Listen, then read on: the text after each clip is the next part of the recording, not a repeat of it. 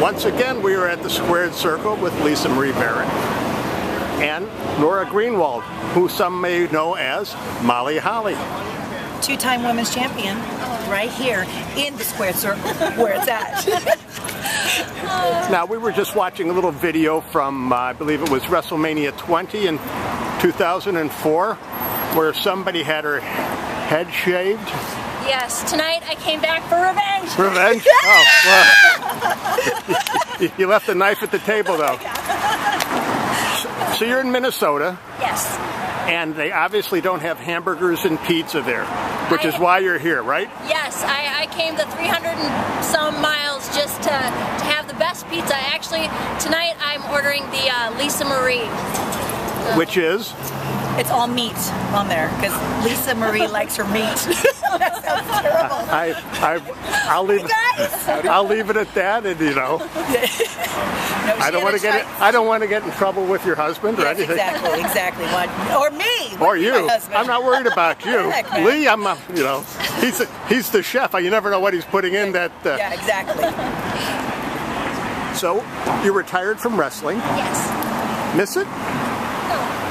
Not a bit. I don't. I know that people wish, I mean, people want me to say, yes, no, I really miss having the fans and the, you know, no, I don't miss it. Okay. I just don't. I love the simple life. I love being in my own bed every night and just being well rested. I like that I can wake up in the morning and I can turn my head to the left and to the right. It's like, it's great. So without hearing any noises or anything, without wondering, can the chiropractor see me today? You are young enough to make a comeback, you know. Thanks, but well, if the price is right, that's it. Never say never. Wrestlers never say never. Yeah. Okay. So you're in Minnesota? Yes. That's where you're originally from? Yes. Although your journey took you to Florida? Yeah, I've lived south of the Mason-Dixon here and there, but all over the world. My home is Minnesota. And you like that? It's been a really rough year there. We had blizzards in May. No kidding. Anyway. It's been a rough year, but, you know, my family's there, and, I don't know. It could be worse. It always could be worse. Still doing teen counseling? Yes, I work at Minnesota. They changed the name to Minnesota Adult and Teen Challenge, but yes, I still work at Teen Challenge. And how did you get into that line of work? I heard an advertisement on the radio there was like a testimonial about Teen Challenge, and I felt moved and I wanted to be a part of it, so I started out as a volunteer, and now I've been there about 7 years now. Okay. Not bad. Time flies, huh? No kidding. My God.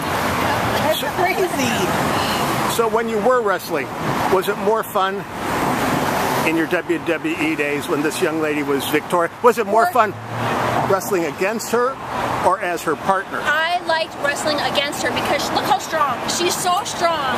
Strong like bull. That I knew that I was going to be safe. That she wasn't going to drop me. That she was, you know, like that.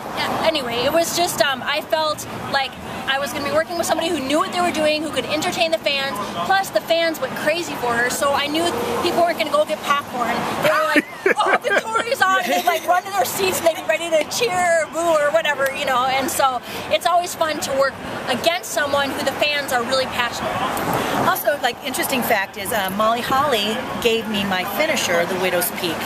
She saw a gentleman, Roderick Strong, who will be here in July, do the move, and she said, you came back and said, Lisa, I know you can do this move. There's a move I was a big girl that can pick up everybody.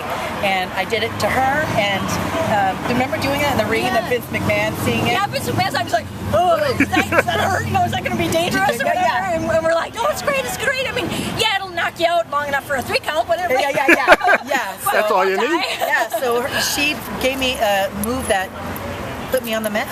You know, it's the toughest. And you stayed there. Now I'm going to put you on the spot here. In this restaurant, the Squared Circle, you have memorabilia from all sorts of wrestlers. Do we have any Molly Holly? Absolutely. It's right by the bar. You can take a picture of that. It's her outfit from when I shaved her head at WrestleMania 20.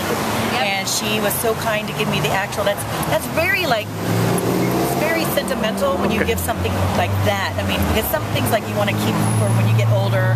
And she did say, you know, when you're done with it, I want it back. And I go, wait, this restaurant is going to be forever. I mean, we don't plan on it to in go about 75 years. Yes, exactly. It's all yours. Yeah, I was planning on being buried in it, so maybe. Yeah. Well, okay, and we'll make that way more than 75 years then. All right, ladies. Well, thank you very much. Thank you.